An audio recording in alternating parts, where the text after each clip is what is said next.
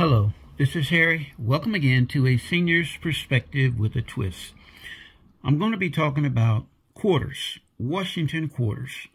The ones that I want to talk about range in years from 1983, 1990, 1998, and 1994.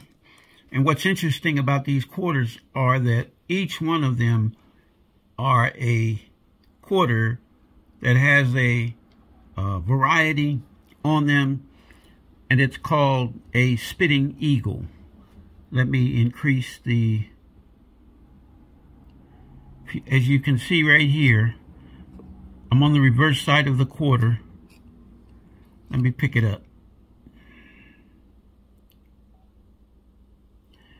And let me get it situated.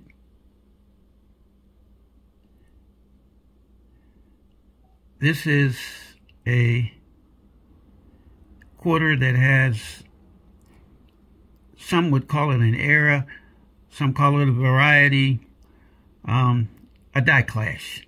That's what it really is. And this is, the three quarters that I'm showing right now, or preparing to show, are all 1983 quarters. Some call it a die scratch on the reverse side of the quarter. Trying to get it so you can see it if I get the angle right. There. If you see that coming from the eagle's mouth, that's the second one. This is the third one. All these are 1983s quarters with this, what they call spitting eagle coming out of his mouth. Some say that it is a die clash, that the two dies struck together, or were struck together. They hit each other, and then there was no coin in between the dies when they struck. And this is the 1990 spitting eagle die clash. And then when they did put a coin or planchet in the between the two dies, this is the result when the dies were struck on the planchet. This is a 1998.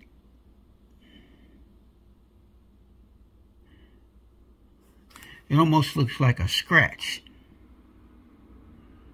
but you can see that's coming from the eagle's mouth. Spitting eagle, 1998. And the last one, I showed this last one because I felt that it was a little weaker than the rest of them. But it nonetheless does have a die clash on it. I'm not getting it. There it is. You have to have the right angle in order for it to show this final die clash. There it is, coming out of the eagle's beak. And so the two dies, as I said, had struck together, and when the planchet was put in between the two, then you have this result. The planchet having a die mark put on it. Some say if you, I forgot the word, there was a phrase, if you turn it around and put, how should I say it? I don't have the right word, but this is actually a imprint of Washington's throat, his neck.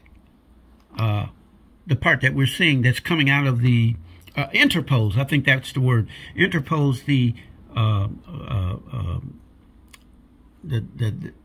diagram of the reverse and the obverse, and when they slam together, they present this clash that we're seeing.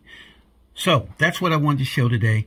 These die clashes on the spitting eagle and they're common. For some that date, I think 83. A lot of them have been found, but as I already said, 98, 94, 90, as well as 1983, and there may be more that have these die clashes from the dies that have struck. So the other thing is they can range in prices from a few dollars, depending on the condition of the coin and also the severity of the die clash, you know, how clear it is. They can range even up to a couple $100 for one that's in good condition and you can see the clash.